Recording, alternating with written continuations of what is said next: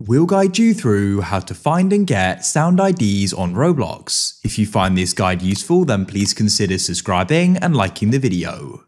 Perhaps you want to go and get the sound ID so you can go and use it in Roblox Studio, or there may be another reason for it. You need to go to the top of Roblox and go and click on Create. Now you need to go to the top again and click on Store, and go to the top again and select Audio. Here you can go and browse through audio, you can go through the different genres, and you can then go and play what the sounds sound like over to the left. Then go and click on the sound you want to do this with, and come over to the right and click on More Info. Now you need to come to the URL bar at the top. What you're interested in is the ID, and you can find that after asset / and before the next slash. The numbers in between there is the ID. So you can click, hold and drag to go and select it, and you can then right click and go and press copy. So in this case, I can come to Roblox Studio.